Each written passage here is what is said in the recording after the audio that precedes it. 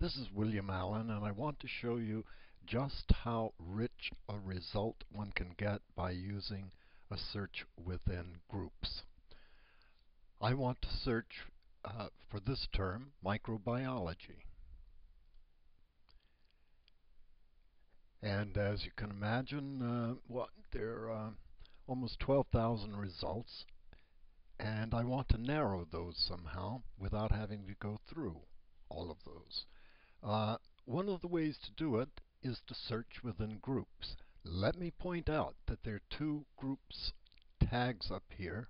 The one on the very top refers to my groups. That's not what I want. I want the one that appears just above the search term.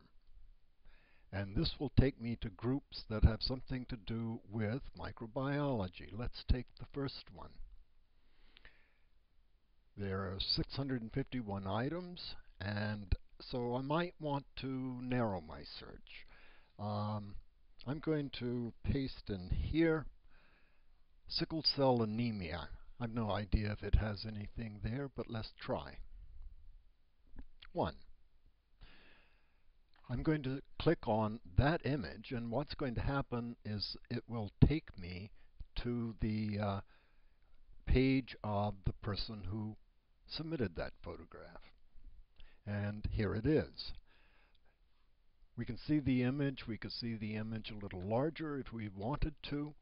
But you know what's interesting is that the author has not only identified what this is, but has provided a hyperlink here. Let's see what this does.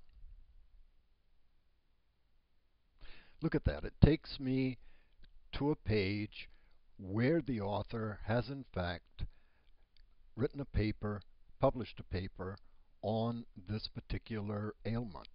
And so these groups, when you get into truly professional academic groups, very often you or your students can get some extraordinarily helpful results.